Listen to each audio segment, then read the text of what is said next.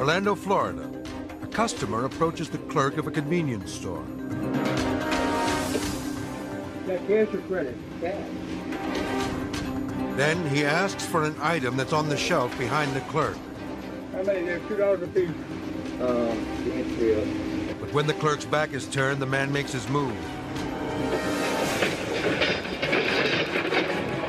He tries to steal a whole rack of cigarettes, but he can't pull it loose. It's attached to a security chain, and the cigarettes go flying. Okay, you son of a bitch, now try and get out the door! The angry clerk presses a button locking the front door.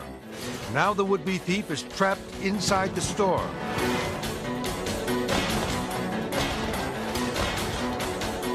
The clerk shields himself behind a glass partition, while the man picks up a stool and tries to smash his way out. This is the Amigo station. I got a nut in this place. While the clerk phones the police, the suspect uses his shoulder as a battering ram. But he can't break down the door. He's tearing the joint apart. He's tearing everything up. He's trying to steal things. Now he pleads for the clerk to let him go. You're on your way to jail. No. The desperate robber is running out of ideas. You're making it worse for yourself. The cops are on their way.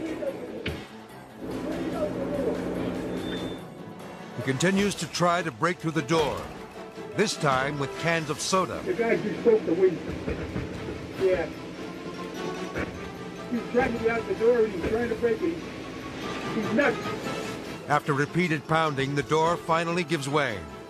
The crook escapes right into the arms of the waiting police.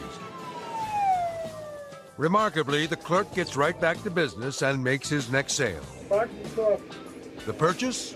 A pack of cigarettes.